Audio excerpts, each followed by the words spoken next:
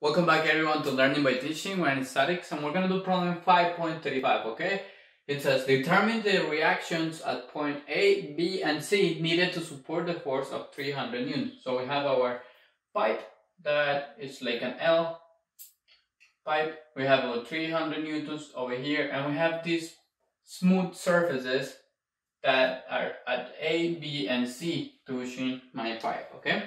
So in order to do this problem, we are going to draw a free body diagram, okay? And our pipe looks something similar like this. Now, we have our 300 newtons in this direction, so we got 300 newtons. Now, on each of these surfaces, A, B, and C, we're going to represent these surfaces by a surface force that is normal to exactly the surface. So at point C, the normal will be going up. So in this case, at C, we'll have a force that we're going to call FC going up. At point B, a similar case, but instead of going up, we'll be going down. So we're going to call it F of B. Now at A, we'll have a force going up and to the left, normal to that surface. So we're going to be like this. Not going up, I'm sorry, going down and to the left. Okay, and we're going to call it F of A. Now,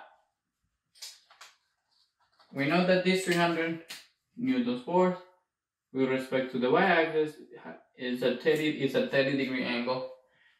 F of C is going up, F of B is going down. What is the angle of this force with respect to the x-axis?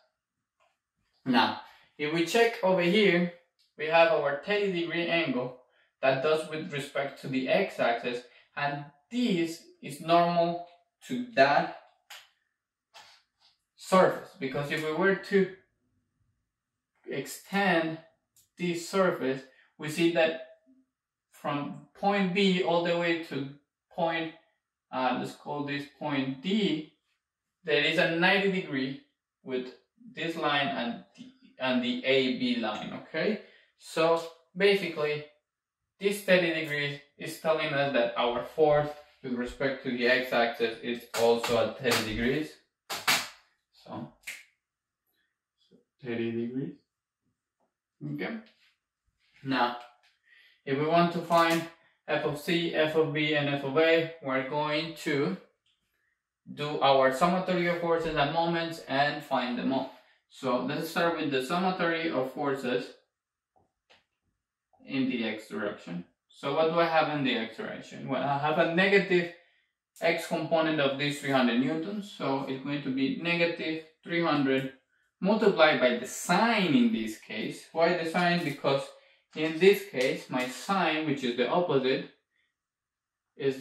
of this 30 degree angle, is going to represent my x component. So 300 multiplied by the sign of 30 degrees, good, plus the x component of f of A.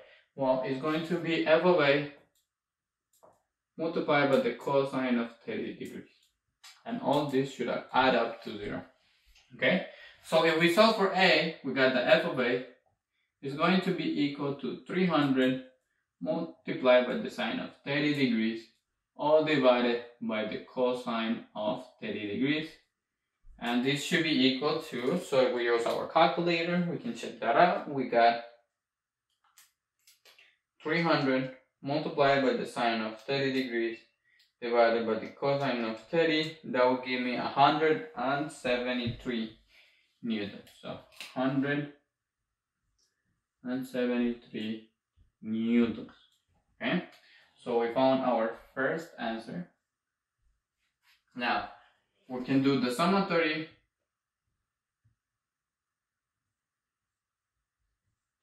of what?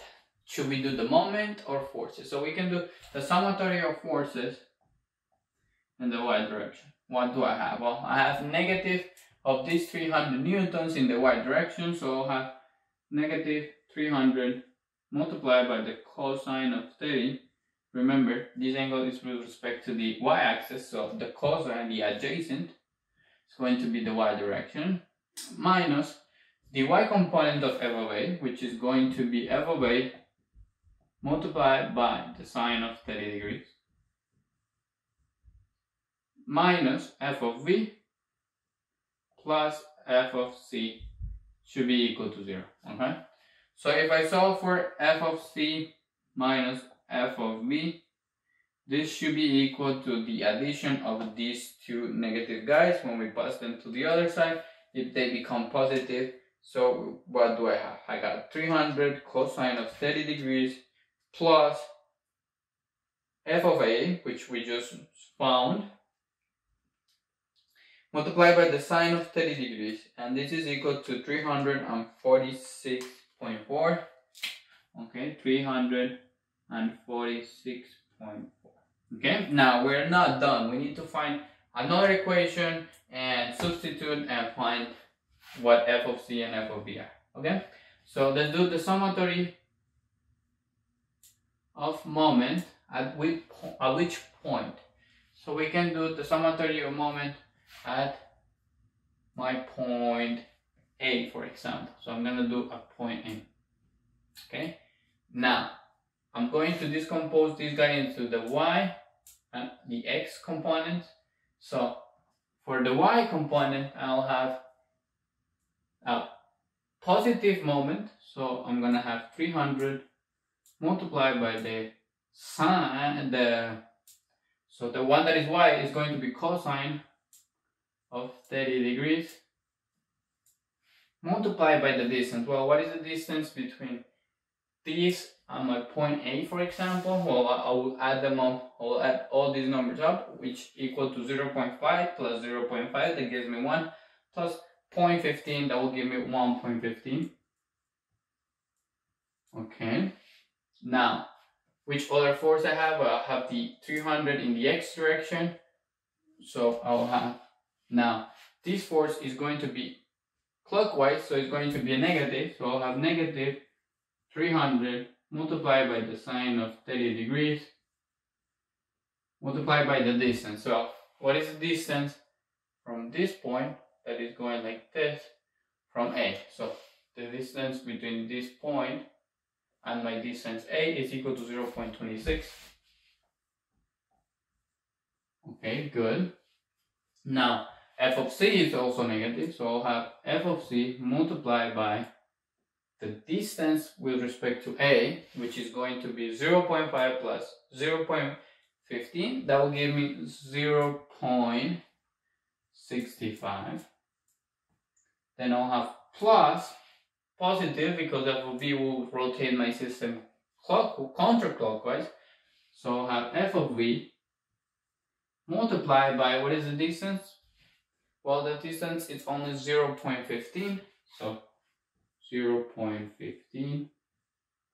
Okay, and that's all the forces, and all this should be equal to 0. Okay, so I'm gonna add these two guys, and I'm gonna leave these guys the way they are. So let's add them up. We will have 300 cosine of 30 degrees multiplied by 1.15, and then we're gonna subtract 300 sine of 30 degrees multiplied by 0.26, and this gives me a total of, so I will have a total of 259.78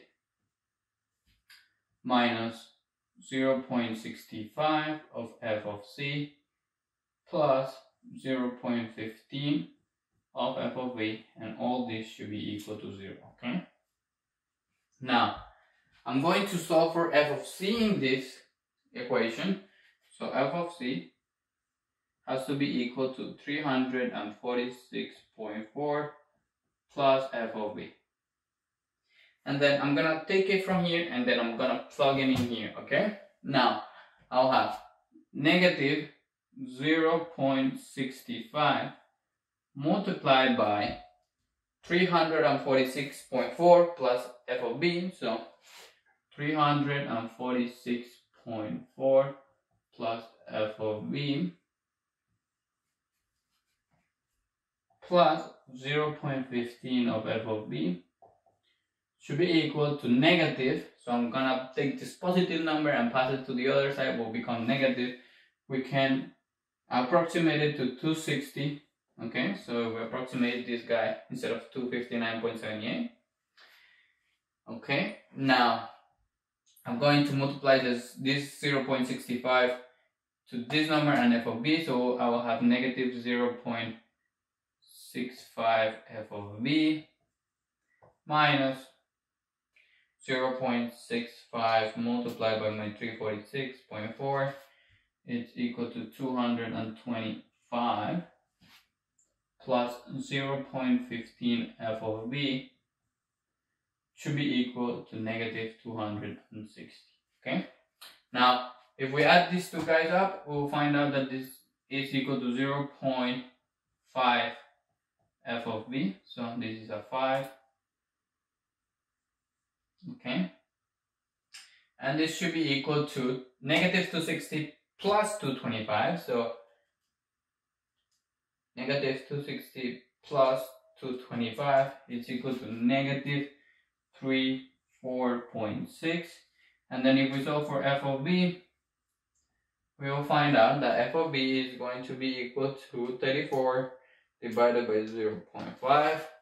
That will give me a total of 69.2 newtons.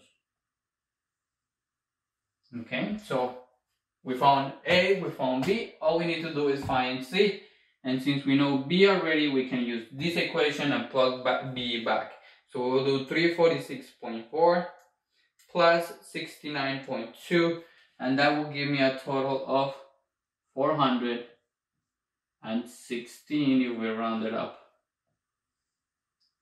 And we found f of C. Thank you guys for watching. If you guys have any questions or any comments, please just post it down below, and I'll see you guys in the next video.